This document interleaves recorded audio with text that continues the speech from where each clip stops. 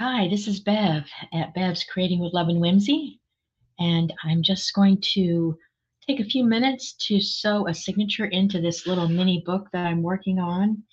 I'll tell you a little bit about the cover before we get started. This was actually a manila mailing envelope, the brown manila mailing envelopes that I took a piece of off, and I decoupaged just a piece of paper that I had printed off with a printable. I decoupaged it to the front, and then I decoupaged some music paper or um, book page type paper into the centers. So decoupage on both sides. I let it dry really well overnight, and then put another coat of decoupage on the next day. I could have used any kind of a medium like that just to give it that glossy shine, but it ended up feeling really, really nice. It's very thick. I don't know if you can tell by me just tapping on it, but it's a very thick cover, and I think it's going to make a nice little pocket journal. I'm kind of going towards saying this is going to be like a maybe a music director's journal that he or she would carry in their pocket or bag. And this cover, being nice and sturdy, it should keep it safely tucked away. So I really like the way it turned out. I think I'm going to use that process more often in my journal covers. It just really feels nice and strong. Hoping I can get holes through it for my signature since this is the first time I've tried it. So that's my cover.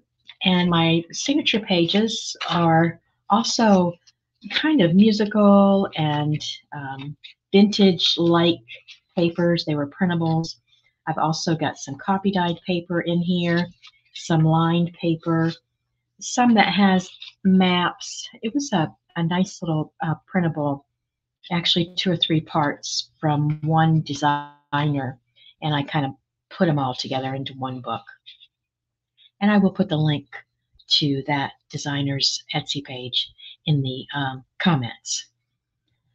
So I'm taking these pages. Let me make sure I've got them all in the upright position. That one is that one. Oh, I think that'd be a pretty front page. I might keep that one out and put that one there. And that's a copy dyed paper that we have here in our store. I'll also link that for you. Another page, upright, upright. That's upright. So to make sure if there's any writing or decoration that it's going in the right direction. I don't think the map really matters, but it is going in the right direction over there. And yeah, I think that's going to be good. So if that side was good, then this side is good. I'm going to put that in there. Tap those down.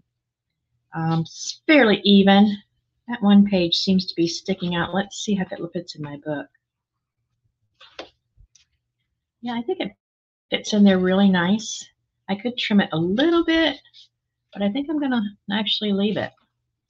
All right, so I'm going to take these pages and I'm going to leave it as one signature. I could divide it into two, but I'm going to leave it as one signature and put it into the center of the spine of this cover that I made and clip it in so it'll stay nice and sturdy in there while I'm making my signature holes. So I'm just using these clips that I think I got these at the dollar store. I'm not sure. They serve the purpose, but you can use any kind of a clip like that to hold your papers in place. All right, then I'm going to take my ruler and a pencil or pen or whatever and make some marks. I want to get into the center of my pages, which in this case I've got a 5-inch journal, so 2.5 is the center, and make a mark.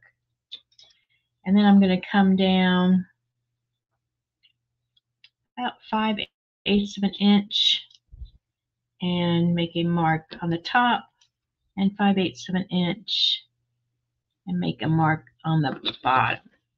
And that's where I'll put my holes for my needle to go through for sewing in this signature. I'm using this old vintage awl. I love it because it fits in my hands so nicely.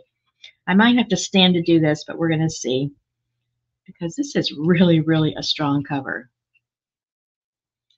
All right, I'm going to just go down and see if I'm getting through. It feels like I might be getting through. Check the back. Not yet. Give it some more. Maybe use 2 hands. That is a strong cover. I could use my Crop-A-Dile, but I don't really want to have holes quite that big. There it goes. Can you see it coming through the other side? So there it is. And my needle should go through that nicely. So that's the center, and I'm going to get this top one or bottom one, whichever one it is. Do the same thing.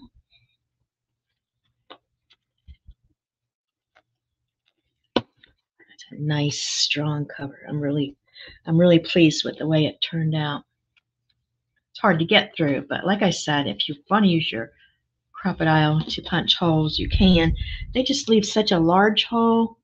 For this little book, I really didn't want to have great big holes on the outside. And the top one, and because I've held it in with these clips, it's not going anywhere, so I'm not worried about it moving around while I'm cutting these holes. You want to make sure you've covered your desk with something so you don't destroy your workstation. You can also use a telephone book, an old telephone book or something, and slide your spine right down into some openings in the book and use that as kind of like a cradle. It's a small book, so I'm not really concerned with it too much. There's my 3 holes. Now I'm going to take waxed cord and I'm going to measure off 3 lengths of my book. 1, 2, 3, and that should give me a nice 3-hole pamphlet stitch, which to me is the basic stitch for a small book like this. And I've got a bit of an overkill with this needle, but it just goes through quickly and makes my life easy when I'm doing this. So I'm going to come in from the inside of my book, the middle hole, and go out to the outside of my book and pull my cord through. You want to hold this tail with your finger or put it underneath one of those clips. Come in through the top or bottom, either one, into the center. And you see how nicely it is when you hold it with your clips, how nice it stays in place. No worries at all. Okay, then I'm in at the top. I went out through the center. I came in from the top, and I'm going to take it all the way down to the bottom and go out the other side. Okay, so now you can see that went from the inside to the outside in the center, and then I came in from the outside up through the top and all the way down to the bottom and came out the bottom. And now I'm back here, and I'm going to go back in through my center hole, being careful not to put the needle through my cord. Bring it back in through the hole, up through the center, and that's my 3-hole pamphlet stitch. I'm pulling it off my needle, and I'll tie a knot in this. After I pull 1 cord, I can take these off now and make it easier for you to see the book. I want one of my tails to go under my cord in the center and one of my tails to come to the other side. So I think you can see that this is on top of both the cords, one on one side and one on the other. I'm going to pull that tightly, not so tight as to tear my pages, but tight enough that you have, like I call a guitar string, tightness in your cord. Makes it look pretty and finished. And then I'm going to tie a knot. And this is waxed cord. It's very waxed. I like this extra waxed cord. Pull it tightly and it will hold against itself with just the first knot because it's waxed. But I am going to put the second knot in just to make sure it's not going anywhere for a long, long, long, long time. I want this little Music Maestro's book to last him or her many, many concerts. All right, now what you can do if you like is you can leave one of your cords long or both of them to tie like a charm or a bead or something on it when it's finished. So I think I'm going to leave one just in case. I can always cut it off at the end of making my journal, but it'll be there if I want to add some decoration. Kind of push that down against the cord, it'll hold in place. All right, so that's a 3-hole pamphlet stitch, just a basic binding for a signature. And this again is a mini size journal, and it's going to be a little chunky. So I'm not sure, I may end up putting a closure, and if I do, I'll probably use a paper button on one side or the other, and then just take a string, bring it around, and just give it a little tie. I don't know. That will be yet to be seen, depending on how large it does get after I decorate it. But isn't it nice? Nice and sturdy. And I could just imagine somebody, sliding it into their vest pocket or into their purse. And I'm looking forward to decorating this journal. So I hope you enjoyed this quick little tutorial on putting in a pamphlet stitch. This is a 3-hole pamphlet stitch. You can also decorate these if you want with beads and things before you sew it in. All kinds of things to do with this simple stitch.